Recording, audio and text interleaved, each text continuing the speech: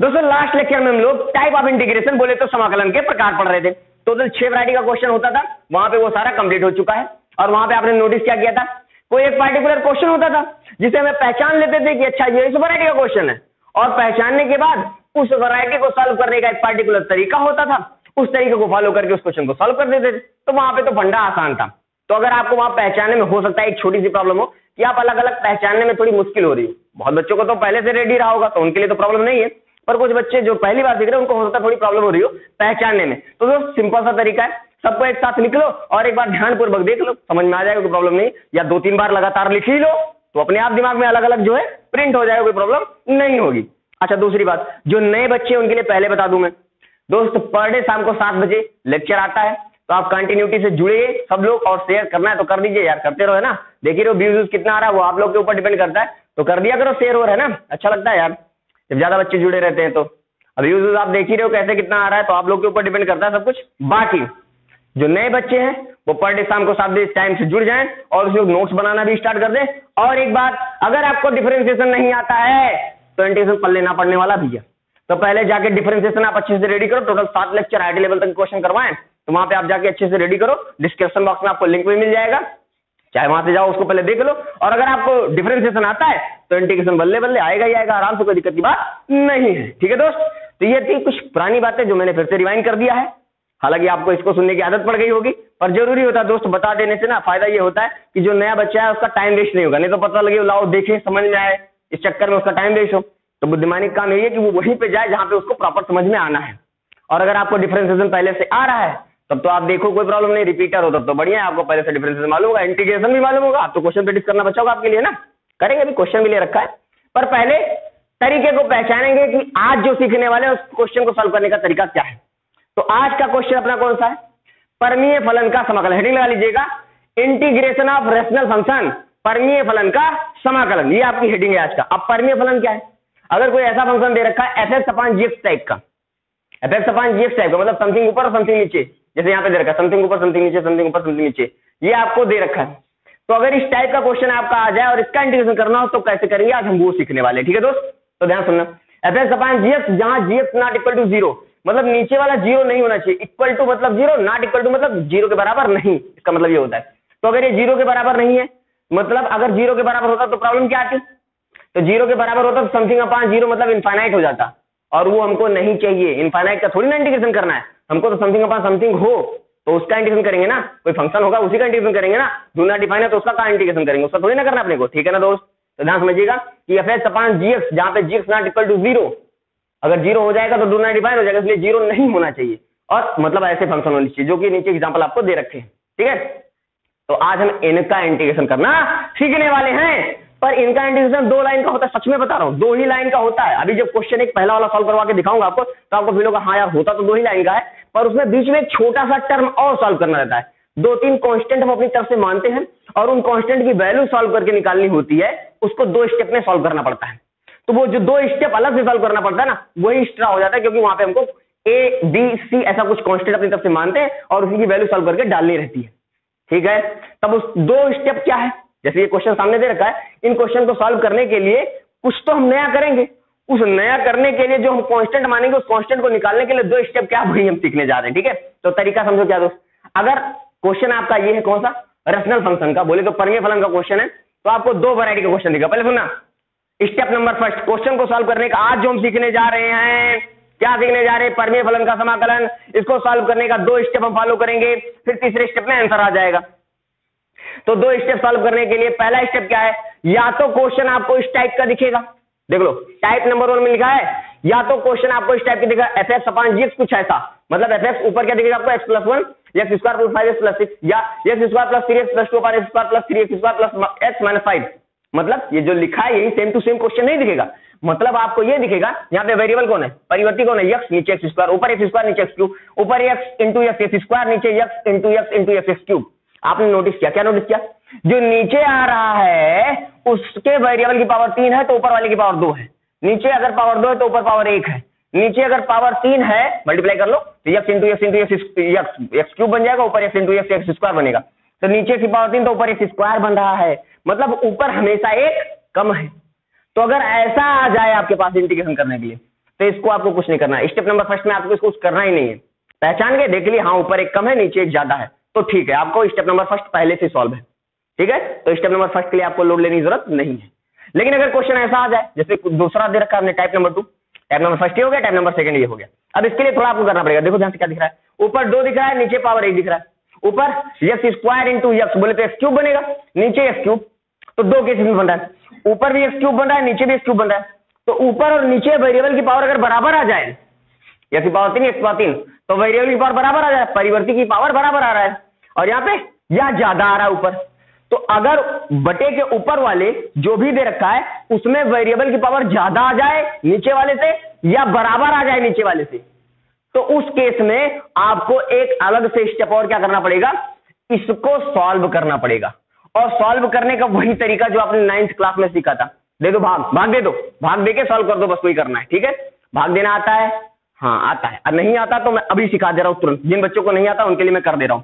एक मैं कर दूंगा, एक जैसे करूंगा वैसे ही सारे करने रहेंगे। कहीं भी क्वेश्चन आएगा तो जो तरीका अभी फॉलो करने जा रहा हूं वही तरीका फॉलो कर दोगे, तुरंत आ जाएगा। ठीक है, अब इतने होशियार हो चुके हो आप लोग कि एक करके बताऊंगा तो सारा कर लोगे। तो जैसे ये वाला मैं करके बता रहा हूं, अभी इस टाइप का क्वेश्चन आ गया तो इसको कैसे करेंगे, वही जो बचपन में भाग देते थे वैसे करो ना।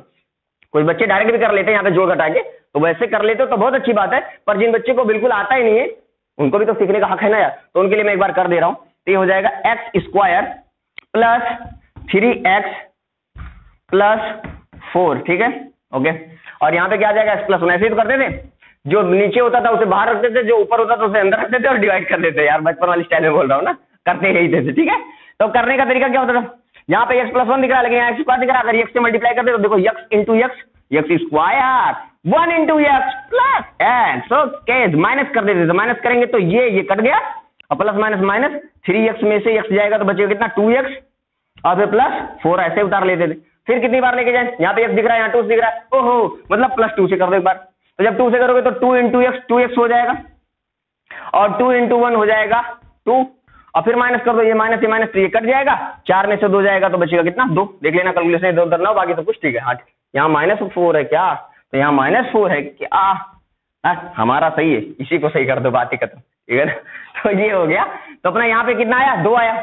इसका मतलब अगर आपको याद होगा तो ये जो लिखा हुआ है इसको हम और कैसे लिख सकते हैं, याद करना। बचपन में क्या सीखा था कि अगर ऐसा दे दिया जाए a, यहाँ पे b, यहाँ पे c, और इसको सॉल्व करने के बाद रिमाइंडर अगर d आ जाए, याद आया, इसको सॉल्व करने के बाद रिमाइंडर d आ जाए, जैसे यहाँ रिमाइंडर 2 आया हुआ है, शेषफल यहाँ पे d, शेषफल यहाँ पे 2 आया। तो अगर ऐसा आ जाए तो क्या करते थे हम बोलते थे जहाँ पे अंदर में है उसको भाग दिया जा रहा है, और किससे, जो बाहर होता है उससे भाग दिया जा रहा है। तो b/a एक्चुअल में यही सॉल्व कर रहे हैं ना, अंदर वाला ऊपर बाहर वाला नीचे, तो b/a हम इसको सॉल्व कर रहे हैं। तो ये बेसिकली हम लिखते क्या थे, हम इसे लिखते थे c प्लस d/a, ये होता था हमारा फार्मूला, याद आया।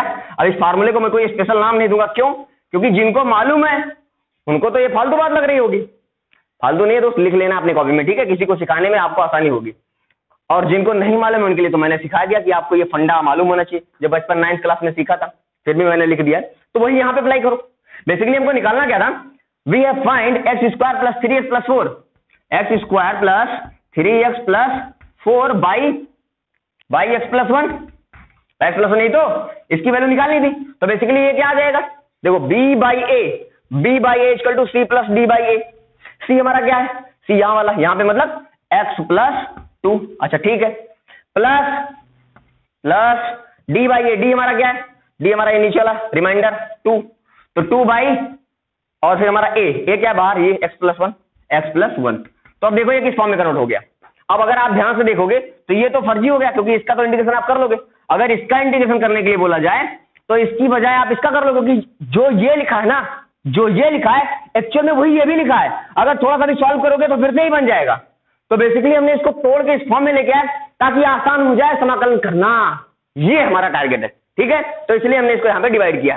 तो ये जो बना है ना, अगर इसमें आप नोटिस करो तो नीचे दिख रहा है x⁻1 दिख रहा है और ऊपर दिख रहा है 2 कांस्टेंट। तो नोटिस करो, अगर कांस्टेंट है तो x⁻0 भी तो बोल सकता हूँ साथ में, तो किसी भी संख्या के पावर 0 तो हो जाता है 1। तो x⁻0 मतलब 1, मतलब कुछ नहीं लिखा है, 1 का मल्टीप्लाई करने से कोई फर्क नहीं पड़ता है।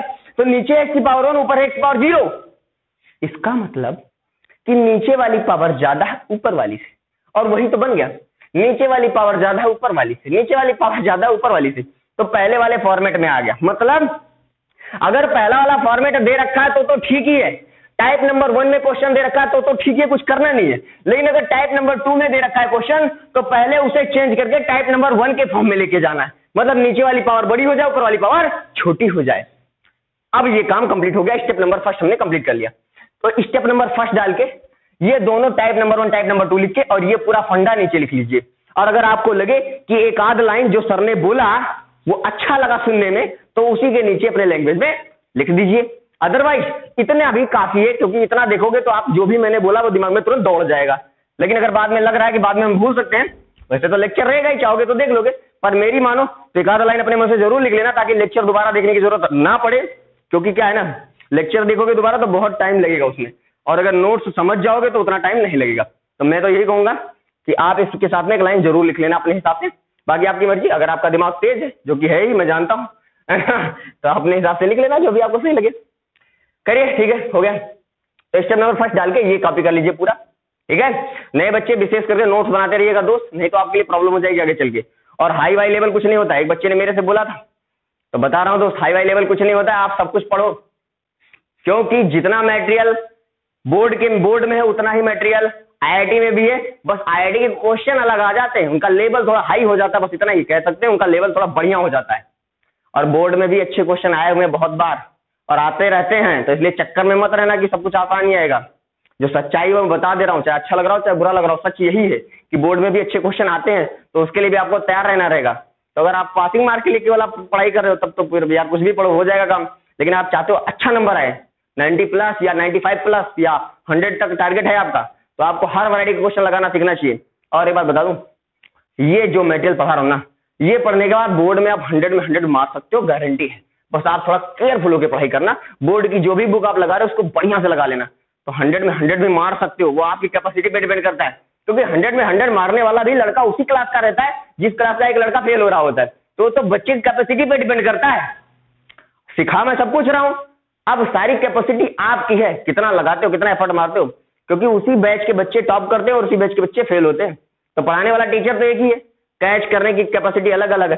ऐसा भी नहीं, ना ना ना, कैच करने की कैपेसिटी भी सेम होती है, पर वो कुछ और कैच कर रहे होते हैं, वो कुछ और कैच कर रहे होते हैं। बस ये प्रॉब्लम होती है, कहीं उनका दिमाग तो दूसरी जगह और चल रहा होता है, और जो पढ़ने वाले बच्चे रहते हैं उनका दिमाग पढ़ाई में तेज चल रहा होता है। तो दिमाग तो दोनों का चल रहा होता है। अब आप सोचो आपका दिमाग किधर चल रहा होता है, आप कहाँ पे हो, वो तो आप खुद ही सोच सकते हो ना, मैं क्या बताऊं। खैर, तो स्टेप नंबर फर्स्ट लिख लिया होगा यार, पंचायत में चले जाते हैं हम लोग। आइए देखते हैं ध्यान से। तो ये हो गया हमारा स्टेप नंबर फर्स्ट, लिख लिया प्यार से। जब मैं पंचायत करूं तो आप लोग स्क्रीन पोस्ट करके कॉपी कर लिया करो। और गैस मिटा रहा हूं स्टेप नंबर फर्स्ट। अब बात करते हैं स्टेप नंबर सेकंड में। स्टेप नंबर फर्स्ट करने के बाद अब स्टेप नंबर सेकंड में क्या करना है, सुनना ध्यान से दोस्त। अब स्टेप नंबर सेकंड क्या है, आपको फंडामेंटल चीज बताई जाएगी। जैसे क्या होता है, sine theta, cos theta, tan theta का रिलेशन जो होता है, फंडामेंटल चीज है ना, जैसे आपको बताया जाता है ये होता है, वैसे अब कुछ और बताने जा रहा हूं, वो आपको दिमाग में रोकना है। जैसे यहाँ पे आपको इस फॉर्म में बन गया, कैसे बन गया, x इंटू एक्स, बोले तो x क्यूब और ऊपर x स्क्वायर। हाँ, इस फॉर्म में आ गया कि नीचे वाली पावर बड़ी, ऊपर वाली पावर छोटी, वो पहले वाले टाइप में आ गया है। अब पहले वाले टाइप में आने के बाद अगर ऐसा आ गया कि नीचे आपका फैक्टर हो सकता है, तो अगर फैक्टर हो सकता है तो कैसे सॉल्व करेंगे।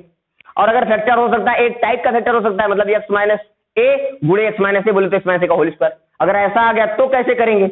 या अगर ऐसा आ गया कि एक तो फैक्टर हो जाए लेकिन एक क्वाड्रेटिक बन जाए, तो कैसे करेंगे। इतने वैरायटी टोटल मिलने वाले हैं आपको, ठीक है ना। आईआईटी के सिलेबस में आपको टोटल इतनी वैरायटी मिलने वाली है, इतनी वैरायटी के क्वेश्चन आपको इससे रिलेटेड मिल सकते हैं। बोर्ड में भी इतने ही है, तो करते हैं। पर इसको अगर इसको करना है तो कैसे सॉल्व करेंगे, तो इसको सॉल्व करने का तरीका दोस्त ध्यान सुनना, हेडिंग लगा लो ना आप स्टेप नंबर सेकंड में, फॉर्मेशन ऑफ पार्शियल फ्रैक्शन, आंशिक भिन्न का निर्माण कैसे करेंगे, सुनना। आंशिक भिन्न का निर्माण करने के लिए ऊपर वाला जो दिख रहा है उसको सोचे मत। अब जो बताने जा रहा हूं अगले 2 मिनट के लिए आपको वैसे के वैसे एक्सेप्ट कर लेना है और दिमाग में रोक लेना है, और एक जैसा ही लगेगा सारा का सारा तो अपने आप रुक जाएगा, टेंशन लेने की जरूरत नहीं है। क्या है समझना, जो ऊपर दिख रहा है उसको नोटिस मत करो, जो नीचे दिख रहा है उसको ऐसे लिखो, a अपॉन एक्स माइनस ए, ठीक है, plus b upon x minus B plus c upon x minus सी। ये दिख रहा है ना, आपको ऐसे लिख लेना है। और ऐसे लिखने के बाद अब अपना टारगेट क्या रहेगा, इसको थोड़ा सा सॉल्व करेंगे दोनों साइड। इधर तो ऐसे ठीक है, इधर हम क्या करेंगे, पूरे कैल्शियम लेंगे और तिरछा मिर्चा गुणा करके, और फिर देखेंगे नीचे जो कट रहा है काट देंगे, और फिर क्या करेंगे इस साइड और इस साइड x स्क्वायर, x का कोएफिशिएंट कंपेयर, तुलना करेंगे, और तुलना करने के बाद कुछ इक्वेशन बनेगा जिससे हमें ए, बी और सी की वैल्यू निकालने में आसानी होगी। फिर वहां से जब हम ए, बी, सी का मान निकालेंगे, वो सब कब निकालेंगे, अभी जब क्वेश्चन करेंगे तो निकालूंगा, मैं निकालूंगा, आपको टेंशन लेने की जरूरत नहीं। अभी मैं कहानी सुना रहा हूं, आप प्यार से सुनो बस, मजे से, और नोट्स बनाते रहो, ठीक है। अभी जब क्वेश्चन करूंगा तो आपको सब एकदम क्रिस्टल क्लियर दिखेगा, चमकता हुआ दिखाई देगा, ठीक है, तो टेंशन लेने की जरूरत नहीं है।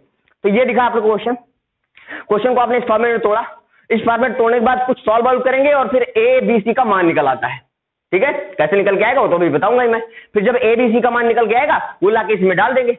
ओहो, इसका मतलब ये हुआ कि फिर ये बराबर ये हो जाएगा, और जब ये हो जाएगा तो अगर हम इसका इंटीग्रेशन नहीं कर सकते तो इसका तो कर ही सकते ना, क्योंकि देखो इंटीग्रेशन आप 1/x टाइप का बन रहा है, ln वाला फार्मूला बन जाएगा, log x वाला फार्मूला बन जाएगा, तो उस फॉर्मेट में आ जाएगा जिसका इंटीग्रेशन हमें मालूम होता है। आइडिया समझ में आया क्या करना है अपना टारगेट। तो स्टेप नंबर 2 में अपने को ये करना रहता है कि इसको तोड़ देना रहता है। ये अपना क्या है, पार्शियल फ्रैक्शन फॉर्म में लिख रहे हैं इसको, ठीक है। इसको भी ऐसे तोड़ेंगे, तो इसको कैसे तोड़ेंगे, ऊपर वाले को नोटिस नहीं करना है, नीचे वाले का टारगेट, पर नीचे वाला इस बार स्क्वायर लगा हुआ है, तो इसका क्या करें, स्क्वायर लगा हुआ है, तो स्क्वायर अगर कभी आ जाए तो कैसे करना, सुना ध्यान से। ए अपॉन, यहाँ पे स्क्वायर है ना, पहले एक ही बार लिखो, x माइनस ए एक बार लिखो, फिर उसके बाद प्लस बी अपॉन, अब पूरा उतार लो ऐसे, x माइनस ए का होल स्क्वायर। ये मत सोचना एक बार ऐसे लिखा फिर से एक बार ऐसे लिख लो, x माइनस ए फिर से x माइनस ए, नहीं, दोबारा x माइनस ए का होल स्क्वायर लिख लेंगे।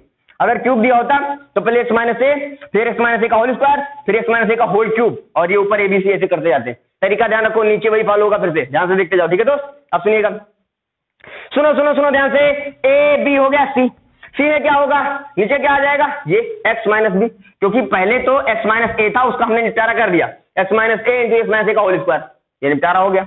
अब यही कॉन्सेप्ट फिर से नीचे रिपीट होगा, देखना ध्यान से कैसे। ये क्या दे रहा है, ऊपर वाले ध्यान नहीं देना है, नीचे वाले ध्यान देना है।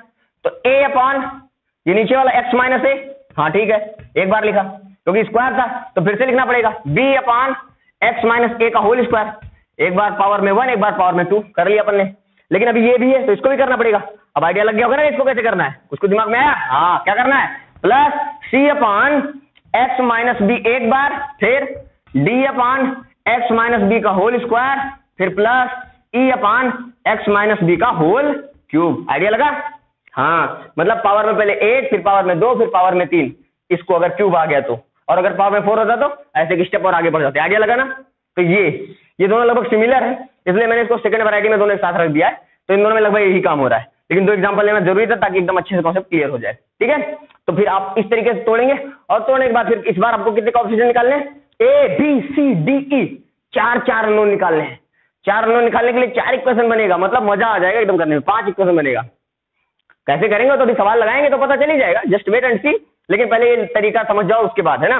अब नीचे वाला देखो, इस बार नीचे वाले में थोड़ा अलग है। x माइनस ए है वो तो हम समझ ही रहे हैं कि a बाई लिख लेंगे, a बाई x माइनस ए लिख लेंगे, ये तो हमको आसान लग रहा है क्योंकि हम ऊपर कर चुके हैं x माइनस ए। लेकिन अगर ये आ जाए x square plus B x plus के, मतलब नीचे क्वाड्रेटिक आ जाए तो क्या करेंगे। तो अगर नीचे क्वाड्रेटिक आ जाए और वो ब्रेक ना हो, क्योंकि ब्रेक होगा तो ऐसे तोड़ लेंगे, क्योंकि कोई भी क्वाड्रेटिक आए बोले तो द्विघात आए तो उसका फैक्टर होता है। तो अगर फैक्टर हो जाएगा तो इस फॉर्म में बन जाएगा ना, और इस फॉर्म में बन जाएगा तो ऐसे तोड़ लेंगे। मतलब अगर इस फॉर्म में आ रहा है तो इसका फैक्टर नहीं हुआ होगा, तभी तो इस फॉर्म में आया। बहुत सारे ऐसे क्वाड्रेटिक है ना जिसका फैक्टर होता ही नहीं है, मतलब इमेजिनरी फैक्टर होता है। तो इमेजिनरी फैक्टर नहीं करना अपने को, रियल फैक्टर करना है। तो रियल फैक्टर अगर नहीं हो रहा है इसका तो ऐसे रहने देंगे जैसे x square plus x plus 1, तो इसका रियल फैक्टर नहीं होगा, है ना। तो अगर रियल फैक्टर नहीं हो रहा तो ऐसे रहने देंगे, और अगर ऐसे रहने देंगे तो इसको फिर कैसे करेंगे, इसके लिए कैसे मानेंगे b। तो ध्यान देखो, नीचे क्या x स्क्वायर है ना, तो ऊपर वाला एक कम रखो। कैसे रखोगे, bx plus c upon x square plus bx plus k। समझ में आया कि नहीं आया। नीचे स्क्वायर है तो ऊपर क्या है, पावर में 1 है, देख लो नीचे 2 तो ऊपर 1। अच्छा, ऐसे अगर नीचे क्यूबिक होता तो फिर ऊपर क्या लिखते, x square plus bx plus, समझ में आया ना, ऊपर क्वाड्रेटिक बना देते। तो ऐसा करना पड़ता है, तो समझ में आया ना। तो ये अपना तरीका है। तो ये जो वैरायटी थी पांचों, ये स्टेप नंबर 2 का अपना प्रोग्राम है। स्टेप नंबर 2 में हमें ये वर्क करना पड़ेगा, इनमें से कोई एक, पर इससे बाहर नहीं जाने का, टेंशन लेने का नहीं, ठीक है। इससे बाहर अपने को जाना नहीं है, इतने में अपना काम हो जाएगा हर बार, क्योंकि इतने से जो हमने सीखा है, इंसान की बुद्धि का तो ये फायदा है, इतना सीखने के बाद हम अपने दिमाग को भी चला सकते हैं और भी कुछ नया सोच सकते हैं, ठीक है ना। तो इससे बाहर तो जाना नहीं वैसे भी, और अगर गया भी तो इतनी बुद्धि हमारे अंदर, दिमाग लगा लेंगे। नहीं जाना है, मैं बोल रहा हूँ नहीं जाना, टेंशन मत लेना है। तो सोचो कि बोल रहे हैं दिमाग लगा लेंगे तो जाना होगा, नहीं, जाना ही नहीं, इतने में काम हो जाएगा, ठीक है। तो अगर इतने में काम हो जाएगा तो प्यार से पहले स्टेप नंबर 2 डाल के ये लिख लो, फ्रैक्शन, सॉरी क्या है, फॉर्मेशन ऑफ पार्शियल फ्रैक्शन बोले तो आंशिक भिन्न का निर्माण, लिख लिया। चलिए ध्यान देती, चलिए लिखिए लिखिए, पंचायत में करने लोग तो लिख लिया करो दोस्तों। आगे बढ़ते हैं। ना कजरे की धार, ना मोतियों के हार, ना कोई किया सिंगार, फिर भी कितनी सुंदर हो। आओ कितनी सुंदरता है सवाल में देखते हैं। सवाल के लिए गाना गा रहा था, आप लोग गलत मत समझिएगा, ध्यान दीजिएगा। क्वेश्चन क्या कह रहा है, अब इसी क्वेश्चन से सारा का सारा अपना कॉन्सेप्ट क्लियर हो जाएगा। ठीक है, एक क्वेश्चन उठाएंगे और जितनी बात अभी तक हमने सीखी वो स्टेप नंबर 2 स्टेप नंबर 1 उसको अप्लाई कर डालेंगे यहाँ पे, सब एकदम क्लियर हो जाएगा। X square plus x plus 1 upon x minus 1 x minus 2 and x minus 3 into dx। कैसे करें इसको, करने का तरीका क्या है? सबसे पहले क्वेश्चन को क्वेश्चन जैसा देखो मत, आप ये सोचो कि स्टेप नंबर 1 अप्लाई करना है। तो स्टेप नंबर 1 क्या है, नीचे पावर ऊपर वाले से ज्यादा होना चाहिए, तो ऊपर स्क्वायर है और नीचे क्या है x इंटू एक्स बोले तो x क्यूब। हाँ ठीक है, मतलब पहला स्टेप पहले से सॉल्व है, हमको करने की जरूरत ही नहीं। तो अगर पहला स्टेप पहले से सॉल्व है तो दूसरे स्टेप पे जाते हैं, इसको मिटाओ, क्वेश्चन बाद में करेंगे। ठीक है, इसको मिटाओ दे, दूसरे स्टेप को अप्लाई करते हैं क्योंकि पहला स्टेप पहले से अप्लाइड है। दूसरा स्टेप अप्लाई करने का तरीका क्या है, नीचे वाले को अभी भी सिखाया मैंने, नीचे वाले को जो करना क्या है, a upon x minus 1 plus b upon x minus 2 plus c upon x minus 3। याद आया ना, अभी भी जस्ट सीखा है। तो अगर नीचे 3 फैक्टर में दे रखे तो इस तरीके से इनको तोड़ लेंगे, तोड़ लिया। हाँ ठीक है, अब क्या करें, अब करना क्या है, इसको थोड़ा सॉल्व कर लो। तो इसको सॉल्व करने का 2 तरीका है। पहला तरीका जो है वो बोर्ड के बच्चे ज्यादातर अप्लाई करते हैं और दूसरा तरीका स्मार्ट वर्क वाला है। अप्लाई दोनों बोर्ड में कर सकते हैं, पर मैं दूसरा वाला पर्सनली हमेशा जब भी क्वेश्चन लगाता हूं तो दूसरा वाला तरीका अप्लाई करता हूं। क्यों? क्योंकि उससे क्वेश्चन जल्दी लग जाता है। अभी दिखाऊंगा कैसे, आप समझो, जस्ट वेट एंड सी। अब इसके आगे करता हूं तो उसके बाद बताऊंगा कि मेथड 2 कैसे। पहले इसको थोड़ा सा सरल करो। तो इसको थोड़ा सरल करें तो ये बेसिकली हमारा क्या लिखा है, x square plus x plus 1। थकना नहीं, कैलकुलेशन थोड़ा लेंदी जरूर है, लेकिन बता रहा हूं ना, ये क्वेश्चंस लगाने के बाद जो मैं करवाने जा रहा हूं, आपकी बुक में जितने क्वेश्चन आप फोड़ दोगे आराम से, कोई दिक्कत नहीं होगी, कोई क्वेश्चन नहीं बचेगा।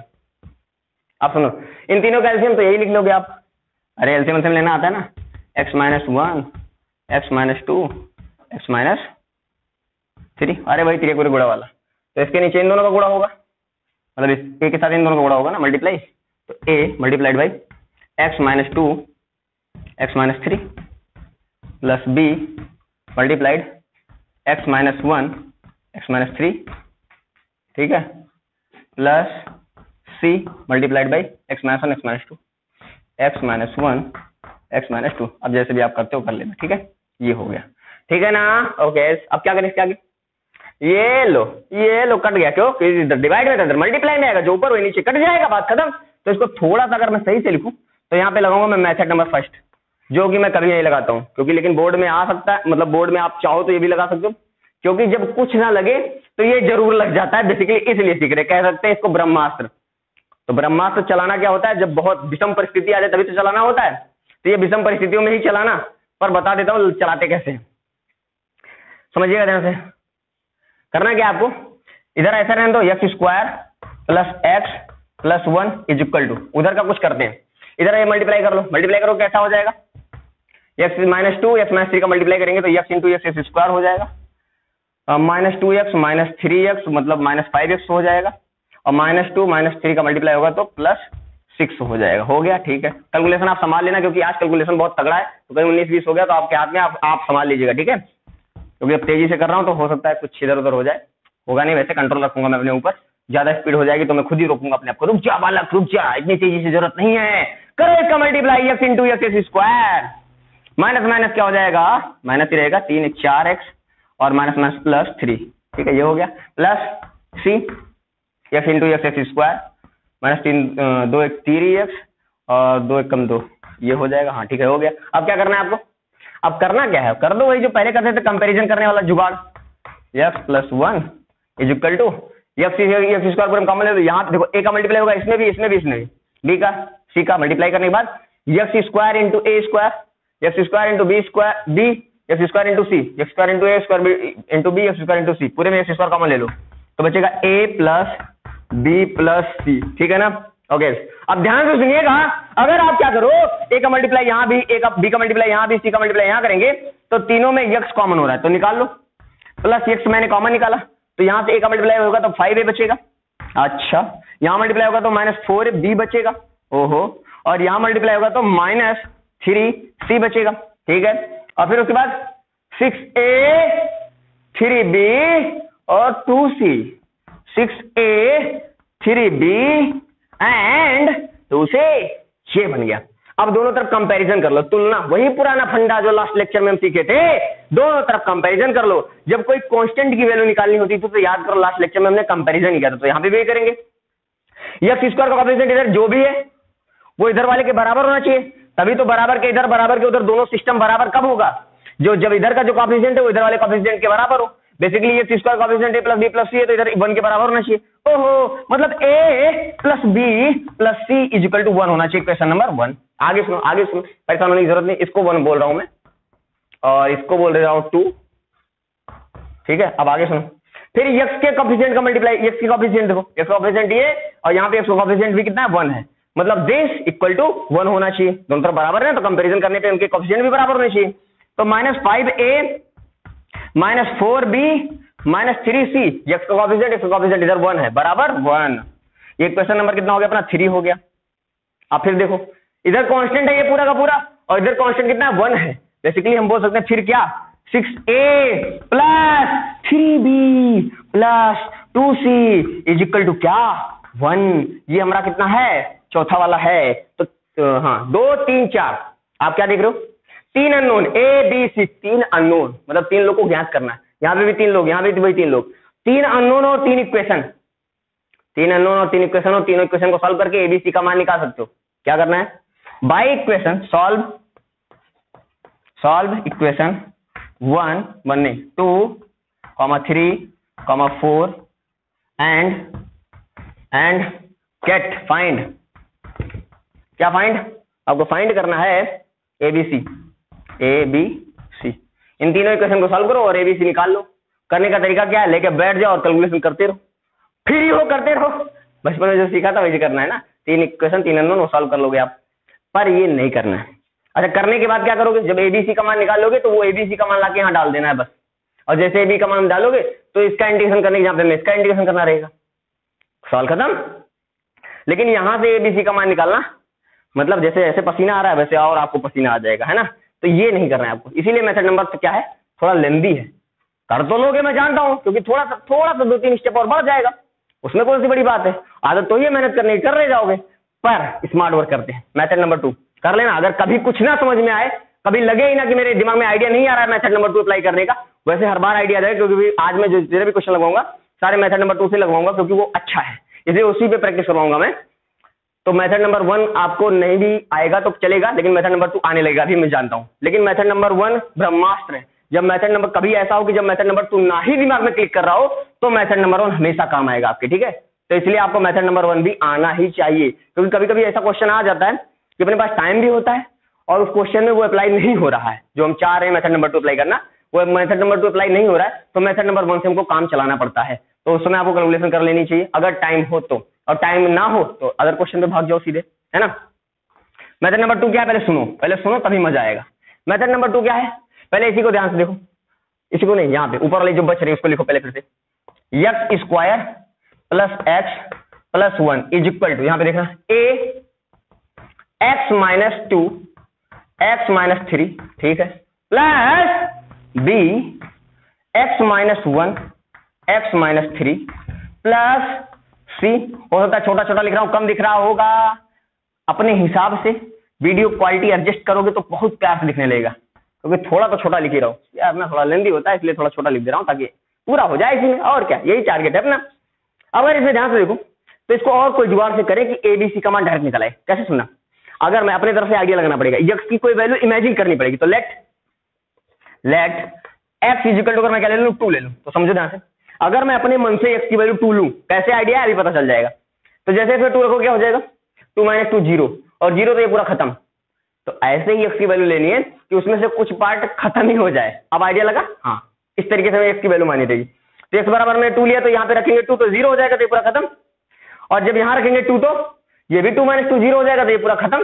तो बचेगा ये बंदा, तो लिखते हैं इसमें, रखो यहाँ पे, इधर रखो 2, तो 2 दूनी 4, 2 का स्क्वायर ना, तो 2 दूनी 4, देखो 2 रखेंगे यहाँ पे ना, 2 का स्क्वायर 2 दूनी 4 और 4 2 6 7, 7 इज इक्वल टू, यहाँ तो रखेंगे 0, यहाँ तो रखेंगे 0 खत्म, देखो यहाँ पे 2 रखेंगे तो 2 - 2 0 खत्म, तो यहाँ 2 रखेंगे तो 2 में से 1 गया तो 1, और यहाँ 2 रखेंगे तो 2 में से -3 गया तो -1, 1 गुणे -1 मतलब -1 बनेगा, तो b इंटू -1 बन जाएगा -b, तो दोनों तरफ b अगर माइनस से मल्टीप्लाई कर दें तो बेसिकली हमारी b की वैल्यू आ जाएगी -7। आई होप दिख रहा होगा, दिख रहा है ना।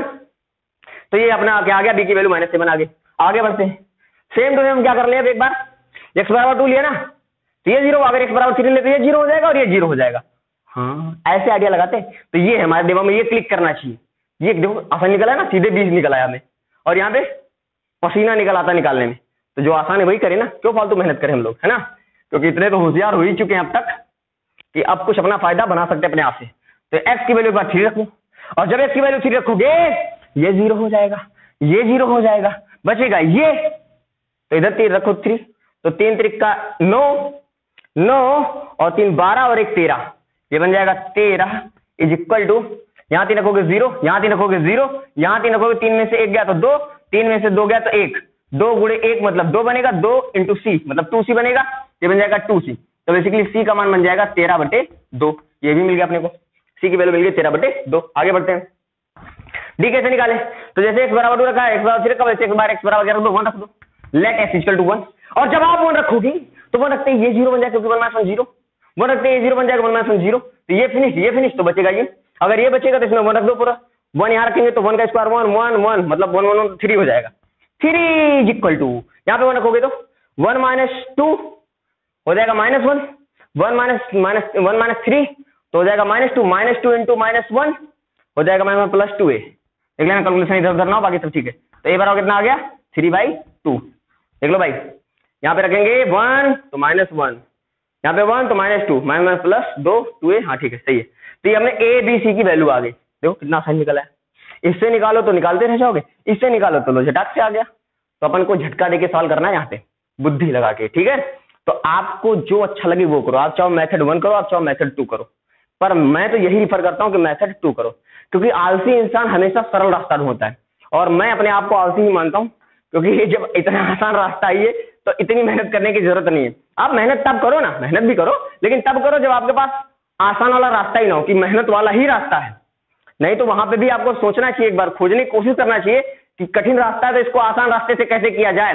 बेसिकली पहले यही मेथड रहा होगा, फिर किसी बच्चे के दिमाग में ये क्लिक किया होगा, और क्लिक किया होगा, या टीचर के दिमाग में क्लिक किया होगा, तो उसके बाद ये भी दिमाग में आने लगा सबके, हाँ ठीक है यार ऐसे कर लेंगे। समझ में आया ना। तो यही चीज है, जहां पे लगे कि हाँ यहाँ पे प्रोसेस थोड़ा लंबा है, वो अपॉर्चुनिटी है एक्चुअली, वहां पे मौका मिल रहा है आपको कुछ नया सोचने का। तो अगर दम रहे तो सोचो वहां पे, और नहीं तो अगर आप वही सीखने में परेशान हो रहे हो तो सोचो कैसे। तो इसलिए अपनी बुद्धि को थोड़ा विकसित करो, ठीक है दोस्त, तब मजा आएगा पढ़ने में।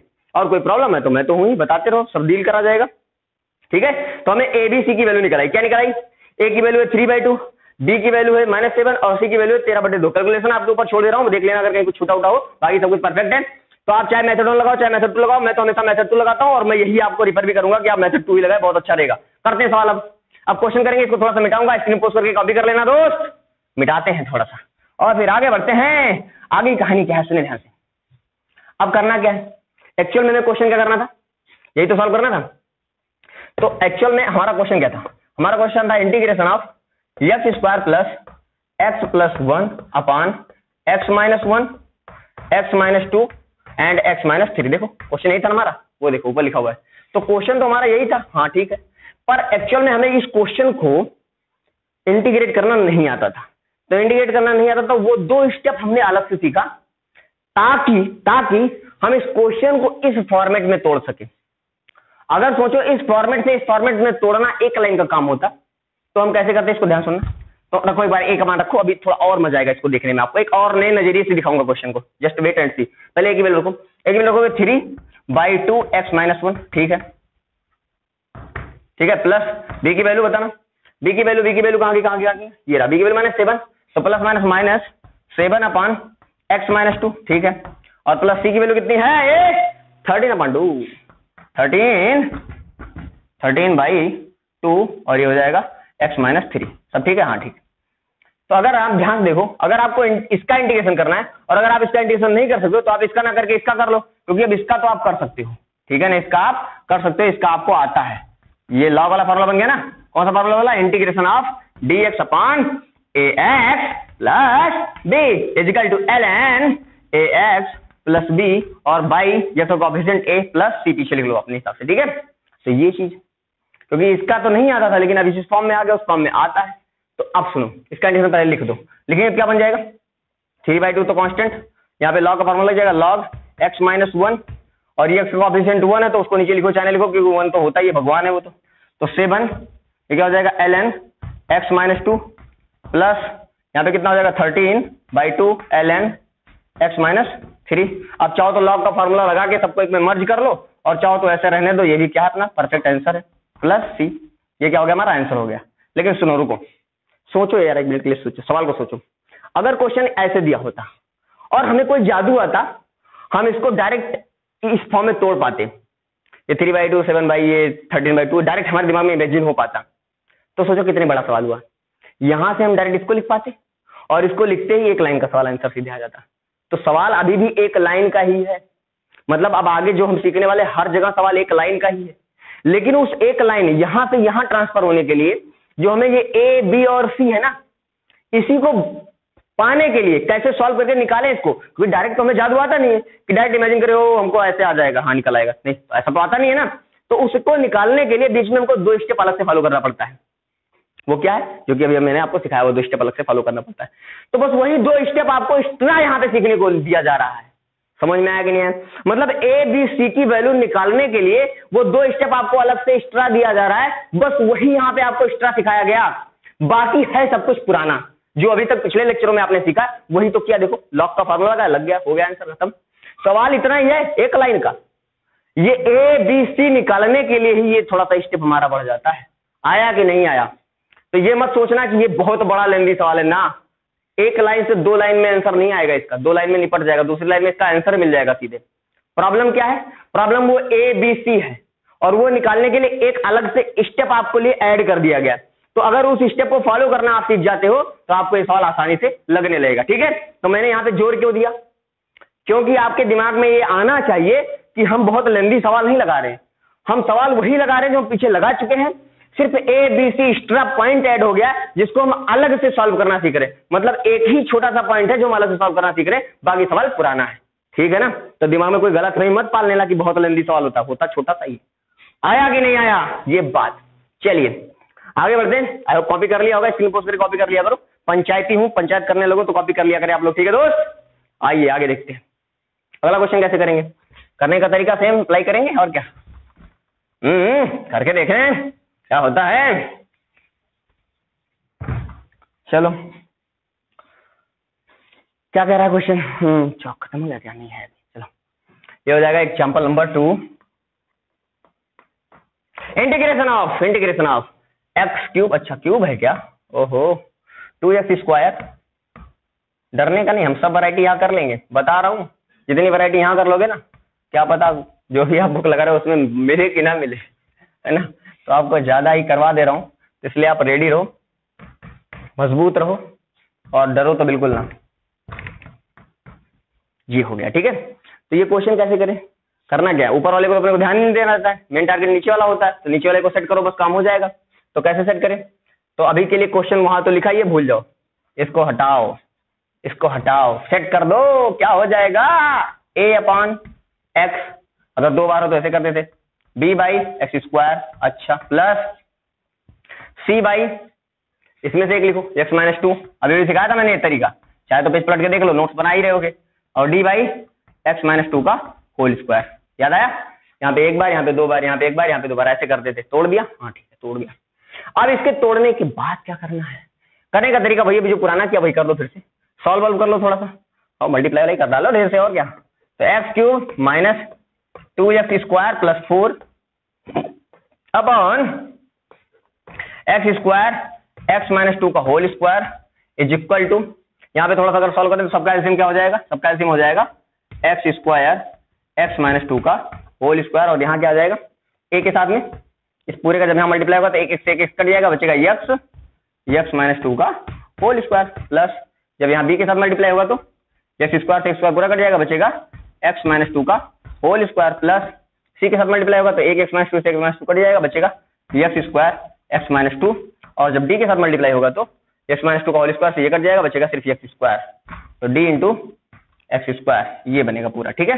और फिर क्या है, ये और ये दोनों तरफ कट गया, और कट गया तो उसके बाद वही तरीका, चाहो तो आप पूरा सॉल्व करो और फिर कंपेयर करो, यहाँ निकल जाएगा भाई साहब, स्क्वायर स्क्वायर दिख रहा है ना, हाँ हालत खराब हो जाएगी, तो वो हम करने वाले नहीं है। हम क्या लगाएंगे, दिमाग। मेथड नंबर 2, इसीलिए सिखाया मेथड नंबर 2, क्योंकि मेथड नंबर 2 आपके सवाल को काफी छोटा कर देता है ना, कर लेते हैं वो। तो कैसे करेंगे, सुनना ध्यान से।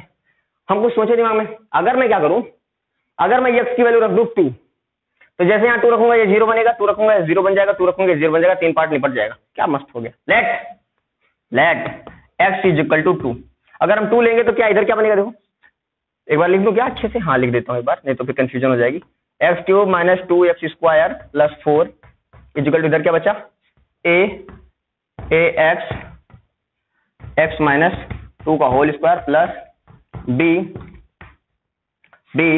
एक्स माइनस 2 का होल स्क्वायर प्लस सी x square x minus 2 plus D x square, ये बन गया ना हमारा। हाँ ठीक है। अब हम क्या कर रहे हैं, लेट, अभी भी सिखा, late x is equal to, मान लेते हैं 2, अभी भी बताया, तो 2 रखते ये 0 होगा, 2 रखते ये 0 होगा, 2 रखते ये 0, खत्म।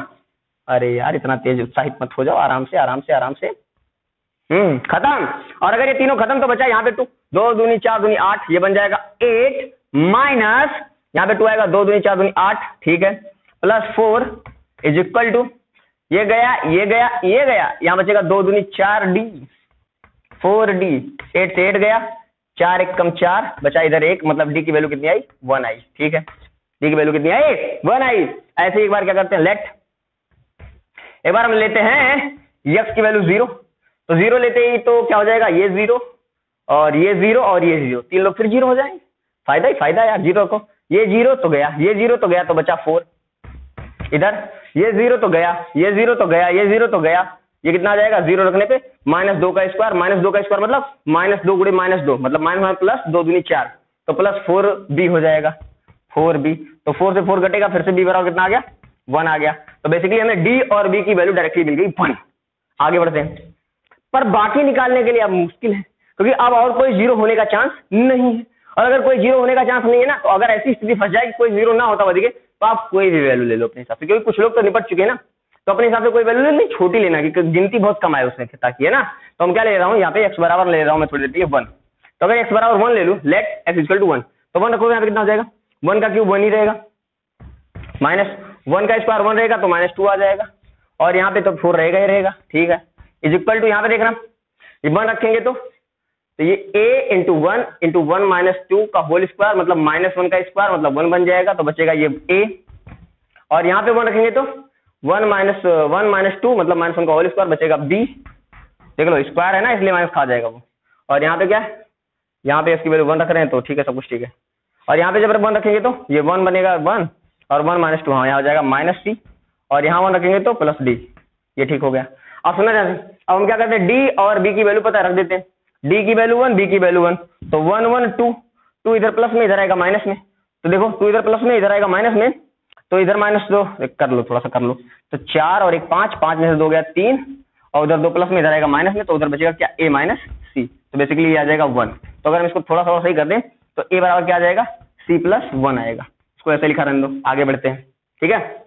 अब सुनना थर्ड इक्वेशन सुनना, अब क्या क्या ले लिया हमने, x बराबर 1 ले लिया, -1 ले लो, एक बार छोटा छोटा लो, ज्यादा बड़ा मत लो, x बराबर -1, क्योंकि अब इसके बाद तो 0 होने वाला नहीं कुछ, तो ऐसी छोटी वैल्यू लो ताकि कैलकुलेशन छोटा ही रहे। तो जब -1 लेंगे तो -1 का क्यूब तो बन जाएगा -1, काम करो नीचे लिख लो, -1 का क्यूब बन जाएगा -1, यहाँ पे ले रहा हूँ, ठीक है, चलो यही लिख देता हूँ।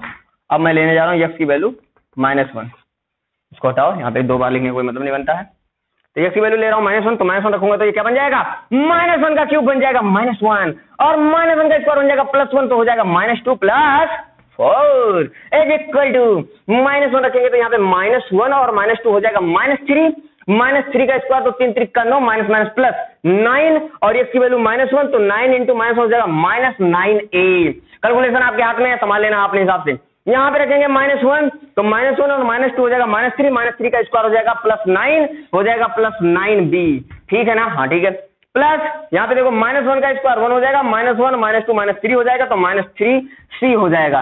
और यहाँ पे रखेंगे -1 का स्क्वायर तो हो जाएगा +1, मतलब हो जाएगा +d हो जाएगा। और फिर हमको क्या पता है, d और a की वैल्यू पता है 1 1, लाके रखेंगे यहाँ पे। d की वैल्यू 1 रखेंगे तो ये 1 हो जाएगा, a की वैल्यू 1 रखेंगे तो वो 1 हो जाएगा। देख लेना कुछ उल्टा हो गया नहीं।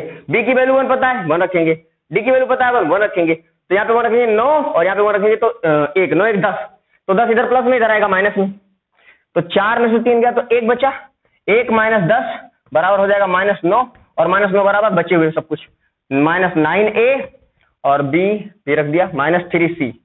पूरे में काम करो, पूरे में -3 से डिवाइड कर दो, तो जब हम पूरे में -3 से डिवाइड करेंगे तो हमारा क्या बनेगा, यहाँ -3 डिवाइड करो, तो यहाँ -3 डिवाइड करोगे तो माइनस प्लस हो जाएगा, 3 3 9 बचेगा 3 बराबर, यहाँ -3 डिवाइड करो तो माइनस प्लस 3 3 9 बचेगा 3a, और यहाँ -3 डिवाइड करो तो माइनस प्लस 3 से 3 कट जाएगा बचेगा 1, तो +c आया कि नहीं आया। अब यहाँ सुनना, a की वैल्यू पता है c +1, लाके यहाँ रखो, तो लाके जब यहाँ रखोगे तो जाएगा 3 बराबर 3, a की वैल्यू c +1, तो 3 की वैल्यू c में मल्टीप्लाई होगी और 3 की वैल्यू 1 में मल्टीप्लाई होगी, तो 3c + 3 + c, तो 3c और c देखो 3 से 3 कट गया 0 हो गया, और 3c और ये हो जाएगा c 4c हो जाएगा, तो 4c बराबर 0, तो c बराबर भी क्या आ गया 0 आ गया। अरे 4c बराबर 0 तो c बराबर 0 ही तो आया, तो यहाँ से हमको c बराबर भी 0 मिल गया। चलिए तो हमें सारी वैल्यूज मिल गई, तो यही तो टारगेट होता है ना हमारा, ये वैल्यू निकल आए, यही तो मुश्किल का काम होता है। अगर ABCD की वैल्यू निकल आई तो सवाल खत्म, बचा ही नहीं कुछ भाई साहब। यही मेहनत है आपके लिए, अगर ये मेहनत करना आप सीख गए हो, ये स्मार्ट वर्क है। अगर वो आप करते ना लंदी सा, वो बहुत जानलेवा बनता, आप करते रह जाते फिर बाल पक जाते हैं ना, तो बाल ना पकने पाए बचा के रखना है, ठीक है। यहाँ समझिएगा आगे, देखिए चौक लग गया बहुत ज्यादा इसमें ना, साफ होगा कि नहीं देखते हैं, वैल्यू पुट करते हैं, उसके बाद इसको मिटाऊंगा, स्क्रीन पोस्ट करके कॉपी कर लो, मिटाता हूँ। मजा आ रहा है ना, मजा आ रहा है ना, करते रहना, कोई लापरवाही में करना, ठीक है। क्या क्या लिखा था यार, सी की वैल्यू सब 1 1 आया हुआ है और सी बस 0 आया है ना, सब 1 1 आया हुआ था, सी 0 आया था बस, बाकी 1 1। अच्छा सी 0 रखेंगे तो यहाँ पे सी 0 रखेंगे तो a बराबर 1 आ जाएगा, देखो सी 0 रखेंगे तो a बराबर 1, मतलब a1 b1 d1 c0 रख दो इसमें लाके, तो बेसिकली हमारा हो जाएगा x³ - 2x² + 4 अपॉन नीचे x² x - 2 का whole square is equal to, यहाँ पे x है और a की वैल्यू कितनी थी 1, a की वैल्यू कितनी थी 1, c की वैल्यू 0 रखते 1 आएगी, तो 1/x प्लस b की वैल्यू कितनी है, b की वैल्यू भी 1 थी, मिटा दिया मैंने, b की वैल्यू 1 और c की वैल्यू भी, c की वैल्यू 0 d की वैल्यू 1, तो ये जाएगा 1/x², तो ऊपर ले आओ तो क्या हो जाएगा x - 2 × 1 प्लस ये तो 0 हो गया, हटाओ इसको पूरा खत्म, ये तो 0 हो ही गया है, ये क्या हो जाएगा d की वैल्यू कितनी 1 और ये नीचे पावर +2 है, ऊपर आके -2 हो जाएगा, तो प्लस x - 2 की पावर -2, ये बन गया। अब इसका इंटीग्रेशन करने की जगह पे इनका इंटीग्रेशन कर दिए, क्योंकि इनका इंटीग्रेशन हमको आता है ना, dx लिख लेना अपने हिसाब से, dx यहाँ भी आएगा, dx यहाँ भी आएगा और dx यहाँ भी आएगा। देखो अगर इससे ये डायरेक्ट बदलना हमें आए तो उसके बाद इसका इंटीग्रेशन करना एक लाइन का ही तो काम है, यही तो मैं कब से कह रहा हूँ कि है तो एक ही लाइन का, बस ये जो इतना एक्स्ट्रा बढ़ रहा है ना, इसी के लिए आपको डील करना है दोस्त। ये dx upon ln x plus ये पावर -2 है, ये हो जाएगा x पावर -2 + 1 अपॉन -2 + 1, ये पावर वाला फॉर्मूला लग गया, यहाँ पे भी x पावर वाला फॉर्मूला लेगा, तो x - 2 की पावर -2 + 1 अपॉन -2 + 1, इसको हटाओ और प्लस c, ये हो गया हमारा फाइनल आंसर। थोड़ा सा रीसेट कर लेना, -2 + 1 होगा -1 नीचे आ जाएगा, -2 + 1 होगा -1 नीचे आ जाएगा, तो आप कर लोगे, कोई बड़ी बात नहीं है। तो इस तरीके से हमने क्वेश्चन को फोड़ दिया, प्लस माइनस देख लेना कहीं कुछ छूटने ना पाए, बाकी सब कुछ ठीक है, सब ठीक है, कोई बढ़िया नहीं। ओके ये तो हो गया हमारा काम, ठीक है दोस्त। तो इस तरीके से हमने इसको निपटा दिया, 2 क्वेश्चन हमारे निपट गए, पहला और दूसरा। तो जानलेवा तो है क्या कैलकुलेशन, बाकी सब आसान ही है, क्योंकि बाकी सब वही है जो हम पीछे सीख चुके हैं। ये ABCD निकालना अपने लिए मेहनत का काम है, तो उसी को आप थोड़ा सा फोकस होकर देखोगे, क्योंकि 2 क्वेश्चन करवा चुका हूँ, कर दूंगा और 1 2 कर दूंगा, मैं जितना चाहिए मैं कर दूंगा मैक्सिमम, बाकी कुछ आप खुद भी कोशिश करना, ठीक है। ओके और कर देता हूँ, कुछ और कर देता हूँ ताकि आप लोग का मन हल्का रहे, डर ना लगे, क्योंकि डर पे ही फतेह पाना सब कुछ अपने लिए समझ लेना। जिस दिन मन से डर खत्म हो गया, मतलब उस दिन आप अध्यापक हो गए अपने आप में, और वही हम चाहते हैं कि आप अध्यापक जैसा सोचने लगे तो आपके लिए बेस्ट हो जाएगा। Integration of dx upon x cube plus 1। अगर इसको सॉल्व करना है तो कैसे करें? करना क्या है यार, इसको मैं ऐसे भी तो लगते हैं integration of dx upon x plus 1, इसको क्यूब लगा दे तो a cube plus b cube, a plus b, a square बोले तो x square plus b square बोले तो 1 माइनस ax तो x इंटू 1 हो जाएगा x, ये लिख सकते हैं। और इसको ना सॉल्व करके इसको सॉल्व करना है, इसको सॉल्व करना दीदी हमने सीखा कैसे करेंगे इसको करेंगे 1 upon x plus 1 into x square minus x plus 1 is equal to a upon x plus 1। लेकिन ये बन रहा है क्वाड्रेटिक और इसका फैक्टर भी नहीं होगा, और अगर इसका फैक्टर नहीं होगा तो लिखेंगे bx plus c by x square minus x plus 1। याद आया? नीचे स्क्वायर बने तो ऊपर लीनियर लिख लेते हैं, देखो नीचे स्क्वायर है तो ऊपर क्या है, पावर 1 है। टारगेट सिखाया था ना मैंने करना क्या रहता है, तो ये कर देंगे। और करने के बाद क्या, थोड़ा सॉल्व करके ए बी सी की वैल्यू निकालिए, करते हैं ना, देखते हैं क्या होता है। आओ आओ आओ देखते हैं। तो ये तो as it is 1 upon x plus 1 x square minus x plus 1। इधर क्या होगा, इसका मल्टीप्लाई से होगा, ये हो जाएगा ए x square minus x plus 1 plus B x plus सी और एक्स प्लस 1 अपॉन नीचे पूरा का पूरा same to same x plus 1 और x square minus x plus 1। सब ठीक है? हाँ ठीक है। अब लोग क्या ठीक क्या है, ये कट गया और हल्का हो गया, तो इधर बचा कितना 1, तो इधर आ गया 1 और इधर कितना आया ए x square minus x plus 1 plus B x plus सी इंटू एक्स प्लस 1। थोड़ा सा गंदा लग रहा होगा देखने में, पर तरीका वही है, अपने हिसाब से वैल्यू पुट कर लो, काम हो जाएगा। वैल्यू क्या करनी है, एक बार क्या ले लो, एक्स की वैल्यू -1 ले लो तो ये 0 हो जाएगा, तो पूरा खत्म हो जाएगा। लेट एक्स बराबर -1, तो जैसे -1 लेंगे तो वैसे 0 होगा, 0 का ये पूरा निपट गया, रख दो। 1 बराबर a, यहाँ रखना -1 का स्क्वायर बन जाएगा 1 इंटू -1 रखेंगे तो +1 हो जाएगा इंटू +1 बन गया 3a। अगर 3 बन गया तो 1 1 1 3 हो जाएगा, तो 3 इधर मल्टीप्लाई इधर डिवाइड में आ जाएगा, तो बेसिकली a बराबर हो जाएगा 1/3। ये निकला है सीधे हमारा a। कितना आसान था। ऐसे b निकालना है, b निकालने के लिए क्या करें यार, एक बार x की वैल्यू 0 रख के देखें, रखो उसको भी रखो। x बराबर अगर 0 रखें तो बताओ इधर क्या, 1 बराबर a, ये 0 बचेगा 1, a इंटू ए बन जाएगा a, ठीक है। और प्लस ये 0 खत्म, c और ये हो जाएगा 0 तो हो जाएगा 1, c इंटू 1 बनेगा c। तो a प्लस c की इक्वेशन बन गया। इक्वेशन नंबर इसे 1 तो इसे बोलते हैं, इसे 2 बोल दो। एक और इक्वेशन बनाना पड़ेगा, अरे एक इक्वेशन नहीं बनाना पड़ेगा, रुक जाओ, क्योंकि मैं a की वैल्यू 1/3 पता है यहाँ पे लगा रखो, तो जब यहाँ पे 1/3 रखेंगे तो इधर प्लस में रहेगा, इधर माइनस में आ जाएगा, तो 1 - 1/3 बराबर 3 कम 3 में से 1 गया 2/3, तो 2/3 उधर बचा कितना c, लो c की वैल्यू आ गई, हमें c की वैल्यू मिल गई 2/3, a की वैल्यू 1/3, c की वैल्यू 2/3। लेकिन अभी निकालना क्या, b भी निकालना है। b निकालने के लिए क्या करते हैं, एक बार x बराबर 1 रख लेते, लेट x बराबर 1 भी रख लो, तो 1 रखिए क्या हो जाएगा दोस्त, 1 बराबर यहाँ पे 1 रखो, 1 - 1 कट जाएगा और बचेगा सिर्फ 1, तो a इंटू 1 बराबर a प्लस यहाँ पे 1 रखेंगे तो b प्लस c और 1 1 2, तो 2b, देखो यहाँ पे 1 रखेंगे तो क्या हो जाएगा, b प्लस c बनेगा, और यहाँ 1 रखेंगे तो 1 1 2 बन जाएगा। फिर इस 2 का मल्टीप्लाई इसमें भी होगा, इसमें भी होगा, तो 2b plus 2c, 2b plus 2c। अब मान रख दो, a का मान और c का मान लाके रख दो इसमें, तो 1 बराबर a का मान कितना, a का मान है 1/3, b का मान हमें फाइंड आउट करना है, और c का मान हमें कितना पता है 2/3, यहाँ 2 पहले से 2 दूनी 4/3 आ जाएगा। अब अगर हम ध्यान से देखें, सब कुछ ठीक है ना, देख लेना, कुछ इधर उधर ना होने पाए, सब कुछ ठीक तो लग रहा है मुझे, हाँ ठीक है ठीक है ठीक है ठीक है ठीक है ठीक तो है, सब कुछ ठीक ही है लगभग लगभग। अब क्या करेंगे, ध्यान देखना, तो ये हो जाएगा हमारा 4/3 और 1/3, तो हो जाएगा 5/3, हाँ ठीक है, तो 3 है ना दोनों बेस में, तो 4/3 और 1/3 तो हो जाएगा 4 1 5/3, 5/3 इधर प्लस में, इधर आ जाएगा माइनस में, तो हमारा जो 2b बराबर कितना हो जाएगा 1 - 5/3, देख लो 4/3 और 1/3 बन गया 5/3, 5/3 इधर प्लस में, इधर आ गया माइनस में, 3 कम 3, 3 में से 5 गया तो कितना हो जाएगा, 3 में से 5 गया तो बचेगा -2/3। कैलकुलेशन देख लेना यार आप लोग, है ना। और फिर 2 इधर, ये 2 भी है ही है, ये 2 से 2 कटेगा 1 आ जाएगा, तो b बराबर आ जाएगा बेसिकली हमारा 1/3। कैलकुलेशन मैं आप लोग के हाथ में छोड़ दे रहा हूँ, अगर कहीं माइनस प्लस इधर उधर हो गया तो मैं जिम्मेदारी आपको दे रहा हूँ, आप देख लेंगे, ठीक है। बाकी तो मुझे अब तक कुछ सही लग रहा है, क्योंकि यहाँ पे 1 1 2 बनता, क्योंकि 1 रखा है हमने, तो 1 1 2 बनेगा, और 2 इधर जाएगा तो 2b और 2c आएगा, ये तो 2b 2c हमने लिखा ही है, और यहाँ पे 1 1 रखेंगे तो 1 से 1 कट जाएगा, बचेगा a, तो ठीक है बिल्कुल सही है। अब a और b, a और c की वैल्यू लाके यहाँ डाल दिया, a की वैल्यू कितनी 1/3, यहाँ पे 1/3 डाला, सी की वैल्यू कितनी है 2/3, तो यहाँ पे लाके जब 2/3 डालेंगे 3 में से गया 2, हाँ 2/3, 2/3 लाके 2 दूनी 4, 4/3 बनेगा, 4/3 4 1 5, 5/3, 5/3 इधर आएगा तो -5/3 हो जाएगा, 1 - 5/3, 3 में से 2, 2/3, 2/3 2 से 2 कट जाएगा, -1/3 परफेक्ट। ओके आगे बढ़ते हैं, अब वैल्यूज पुट करते चलते हैं। करना क्या है, इसके आगे इसी में कर दो, मान रख दो, मिटाए से स्क्रीन पोस्ट करो, कॉपी करो, मिटा रहा हूं, इसी में मान रख दो, खेल खत्म।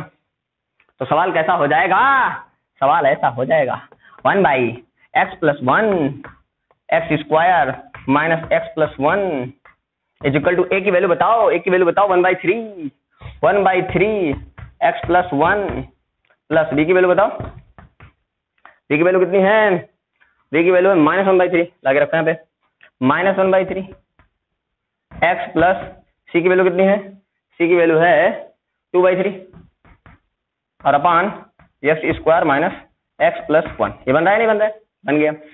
अब ये सॉल्व करना मैंने आपको लास्ट लेक्चर में सिखाया, याद आया कि नहीं याद आया, अब आप लोग कर ही लोगे, ये फंडा बहुत सिंपल सा है, करने का तरीका आपको पता ही, सिखा दिया मैंने पहले, और ये भी देख रहे हो लॉग का फार्मूला बन रहा है। तो अगर इसका इंटीग्रेशन करना है, यहाँ पे dx लगा दो, यहाँ पे भी dx लगा दो, और यहाँ पे भी dx लगा दो, और अगर इसका इंटीग्रेशन करना है और इसका इंटीग्रेशन करना हमें नहीं आता है तो इन दोनों का इंटीग्रेशन कर दो, खत्म बात।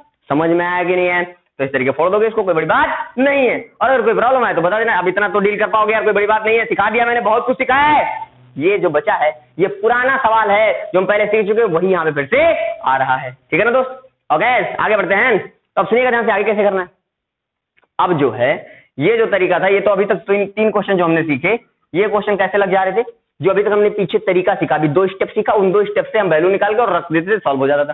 पर अब जो हम आगे सीखने वाले उसमें कुछ नया सीखने को मिलेगा, वो नया क्या है ध्यान समझना है, पहले इसको मिटाऊंगा तब बताऊंगा, ठीक है। तो स्क्रीन पोस्ट करो, इसे कॉपी करो, इसके आगे का मैंने आपके ऊपर छोड़ रखा है, इसको सॉल्व करना है, अगर नहीं आएगा तो पूछ लेना, बता दूंगा, ऐसी कोई बड़ी बात नहीं है, पर आपसे लग जाए तो अच्छा है, क्योंकि इतना तो अब मैंने आपको सिखाया कि इससे आप डील हो जाओ आराम से, ठीक है। मैं आता हूं इसे, फिर आगे बढ़ते हैं, ठीक है ना। ओके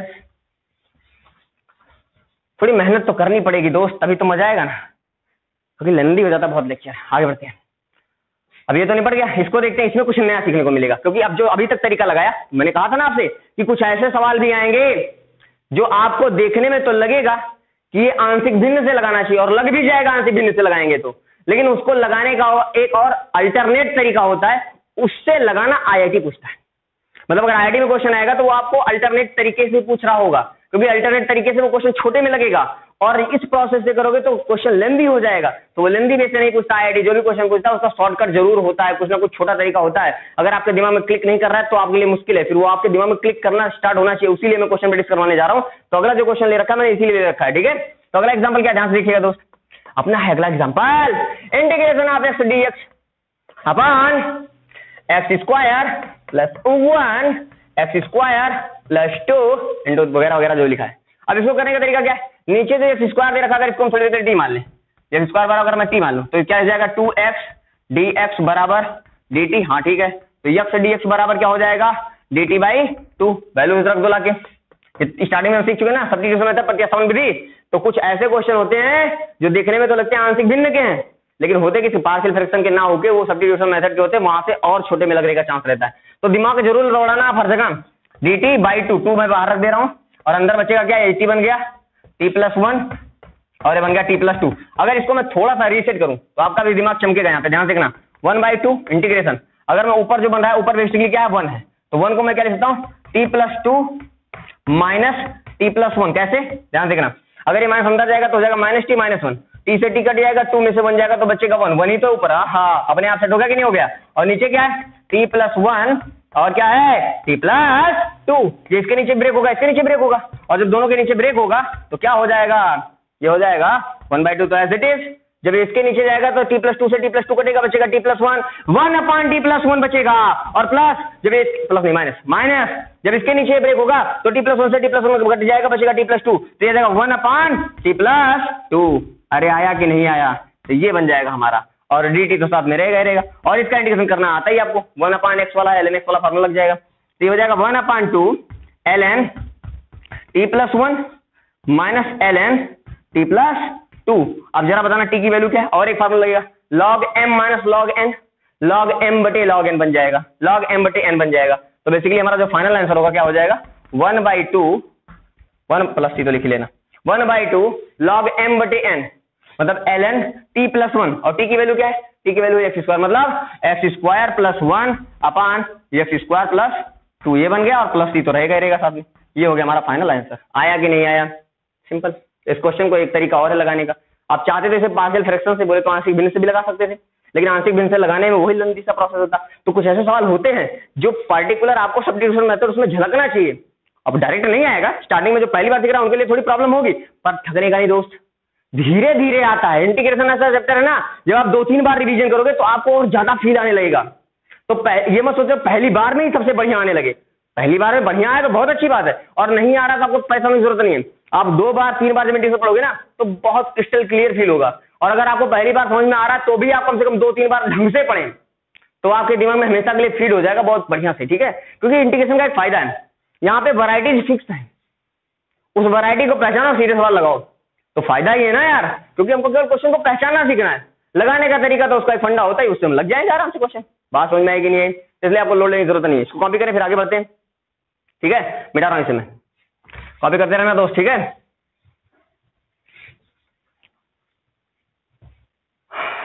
अब थोड़ा टाइम ज्यादा हो रहा होगा पर ठीक है, और क्वेश्चन करते हैं यार, है ना, कर लेते हैं, उसके बाद आगे बढ़ते हैं। मैं 2 क्वेश्चन होमवर्क कर दे रहा हूँ, ये क्वेश्चन और ये क्वेश्चन आपके लिए होमवर्क कर दे रहा हूँ, ये क्वेश्चन मैं लगा दे रहा हूँ, ठीक है, क्योंकि इस क्वेश्चन में मुझे कुछ नया सिखाना था।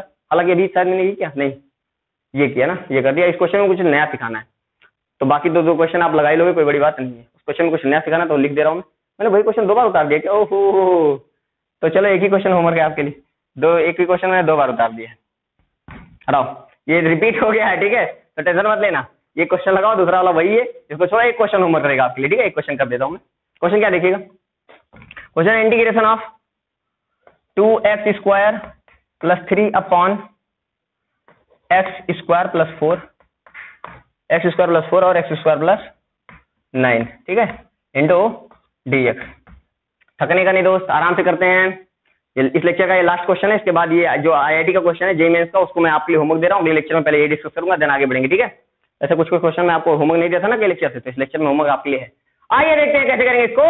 तो करने का तरीका सुनो, इसको करने का एक अलग तरीका है, ये स्पेशल क्वेश्चन है इसलिए मैंने इसको पार्टिकुलर लिया ही था, क्योंकि ये क्वेश्चन आपको कहीं कहीं दिख जाएगा। अगर आपको दिख जाए एक्स स्क्वायर या एक्स की power 4 x power 4 x power 4 या एक्स क्यूब पूरे में एक जैसा ही दिखे, और एक्स की पावर सेम हो, ऐसा नहीं कि कहीं एक्स स्क्वायर कहीं एक्स क्यूब है, ऐसा कुछ नहीं, एक जैसा ही हो पूरा। तो आपको करने का तरीका क्या है, आप ले लो एक्स स्क्वायर बराबर टी, और फिर वैल्यू लेने रखनी है, आप इसको थोड़ा सा चेंज करो, बस यही रखो और कुछ मत करो। तो अभी तो क्वेश्चन करने जा रहा हूं मैं, आंशिक भिन्न बनाने जा रहा हूं, तो ये हो जाएगा 2t प्लस 3 अपान t प्लस 4 और जगह t प्लस 9। मैंने यहाँ पे क्या किया है, सिर्फ एक्स स्क्वायर बराबर टी रखा और कुछ किया नहीं है। अभी यहाँ पे सब्स्टिट्यूशन नहीं करना है, सब्स्टिट्यूशन नहीं करने जा रहे हैं, इस तरीके लिख के हम क्या करने जा रहे हैं, फ्रैक्शन पार्ट में कन्वर्ट करने जा रहे हैं इसको, है ना। तो इससे आसान तरीका होगा कन्वर्ट करने में। तो ये लिखेंगे हम a बाई टी प्लस, ज्यादा सोचो मत, अभी बताता हूँ, एक साथ रुक जाओ, b by T plus 9। Basically मैंने यहाँ पे क्या किया, मैंने यहाँ पे दिमाग लगाया, ये एक्स स्क्वायर जैसा लगा हुआ है, इसको अगर मैं टी मान लूं तो क्वेश्चन दूसरी टाइप का दिखने लगेगा हमको, और ऐसा दिखने लगेगा। बेसिकली हमको इसका इंटीग्रेशन नहीं करना है, लेकिन इस फॉर्म में लिख के हम तोड़ना आसान होगा हमारे लिए। इंटीग्रेशन इसका नहीं करना मैं जानता हूं, लेकिन इसको तोड़ना तो आसान हो गया ना। तो पहले तोड़ ले, और तोड़ने के बाद तब इंटीग्रेशन करने वाला देखेंगे। तोड़ने वाला फंडा इंटीग्रेशन करने वाले फंडे से तो बिल्कुल अलग है ना, तो पहले तोड़ के देखो तो क्या होता है। तो जब इसको तोड़ेंगे तो कैसे होगा, थोड़ा सा सॉल्व करो, इसको सॉल्व करो, क्या हो जाएगा 2t प्लस 3 अपान t प्लस 4 और t प्लस 9, ये तो बनेगा ही बनेगा, इज इक्वल टू मल्टीप्लाई करो a t plus 9 plus b t plus 4 upon t plus 4 और नीचे क्या आ जाएगा t प्लस 9, ठीक है, ये हो गया। अब सुनना क्या हो जाएगा, कट गया, कट गया, जो बचा उसको प्यार से लिख लो, ये हो जाएगा 2t plus 3 is equal to, इधर कितना जाएगा a t plus 9 plus b t plus 4, ये हो गया। अब एक काम करें, हम एक बार क्या ले लें, t की वैल्यू ले लें, t की वैल्यू ले लें -9। अगर -9 लेंगे तो -9 प्लस 9 हो जाएगा 0, ये पार्ट खत्म। यहाँ रखो -9, तो -9 रखने में कितना हो जाएगा, 9 दूनी 18, 9 दूनी 18, तो ये हो जाएगा -18 प्लस 3 बराबर, यहाँ रखेंगे -9, ये 0 हो गया, -9 रखेंगे तो -9 में 4 तो -5 बचेगा, तो -5b, माइनस से माइनस कट गया, 18 में से 3 जाएगा, कितना बचेगा 15, और 5 टाइम 15, मतलब बी की वैल्यू आ जाएगी 3। कितनी है बी की वैल्यू? 3, ठीक है ना, दोनों तरफ माइनस माइनस कट जाएगा। सेम टू सेम अगर मैं ले लूं टी बराबर एक बार कितना -4, तो अगर -4 लूंगा तो यहाँ -4 रखने पे ये 0 हो जाएगा। हाँ ठीक है, और ये 0 होगा तो यहाँ रखेंगे तो यहाँ रखो -4, तो 4 दूनी 8, 8 में से 3 गया तो 5, बनेगा कितना -5 बराबर, यहाँ देखो -4 रखेंगे तो 5, बचेगा कितना 5a, ठीक है, और कितना हो जाएगा 5 से 5 कट जाएगा, a बराबर आ जाएगा -1। लो सीधे निकला है मान, ए और बी का मान निकाला था, निकल आया। तो यहाँ पे मैं क्या रखना है, बेसिकली हमारा क्वेश्चन बन जाएगा ए की वैल्यू -1 बाई टी प्लस 4 और बी की वैल्यू कितनी 3। कैलकुलेशन मैं आपके ऊपर छोड़ रहा हूँ, आप देख लीजिएगा, वैसे सब कुछ सही हुआ है, कोई दिक्कत नहीं है, पर अगर इधर उधर हो गया हो तो आप संभाल लेना, कोई बड़ी बात नहीं है। और नीचे क्या है t+9, ये हो गया। तो बेसिकली हमारा इस क्वेश्चन को कैसे कन्वर्ट कर सकते हैं, हमने क्या लिया था f² बराबर t लिया था ना, तो जब हम सवाल को लिखने लगेंगे अब, तो हम फिर से क्या कर देंगे, इसको ऐसा लिख सकते हैं, इस मुद्दे को ऐसा लिख सकते हैं। तो अगर मैं f² की वैल्यू फिर से यहाँ पे t रखूं, t की वैल्यू f² रख दूं यहाँ तो यहाँ भी रखना पड़ेगा और यहाँ भी रखना पड़ेगा, यहाँ रखना पड़ेगा। तो बेसिकली ये किससे बन जाएगा क्या, 2f², f² 4, f² 9 बनेगा ना। तो इसी के बराबर तो है, इसके बराबर -1 बाई f² प्लस 4 और प्लस 3 बाई f² प्लस 9। क्या दिक्कत क्या है इसमें, इसमें f² पूरे में डाल दिया मैंने, तो अगर f² में पूरे में डाल देंगे तो ये बन जाएगा और ये बन जाएगा, तो दोनों बराबर ही तो है। तो अगर इसका इंटीग्रेशन करना है, नहीं आता है तो इसका कर दो, इसका तो आता ही है। तो एक्चुअल हमारा टारगेट ये तो होता है कि जिसका इंटीग्रेशन नहीं आता है उसको हम इस फॉर्म में कन्वर्ट करते हैं कि जिस फॉर्म में इंटीग्रेशन आता है। तो कर दिया इस फॉर्म में कन्वर्ट। अब इस फॉर्म में कन्वर्ट होने के बाद इसका इंटीग्रेशन क्या लिखोगे जरा बताना। ये बन जाएगा माइनस ऑफ ये 4 मतलब 2 का स्क्वायर और ये 9 मतलब 3 का स्क्वायर, tan इनवर्स का फार्मूला बन रहा है, तो हो जाएगा -1 बाई ए बोले तो 2, tan इनवर्स x बाई ए बोले तो x बाई 2, कुछ नया थोड़ी ना है, अब तो सब पुराना है। प्लस यहाँ पे क्या हो जाएगा -1 बाई ए, 1 बाई ए मतलब 3, ये मतलब 3 है ना यहाँ पे, फिर क्या हो जाएगा tan इनवर्स x बाई ए मतलब x बाई 3।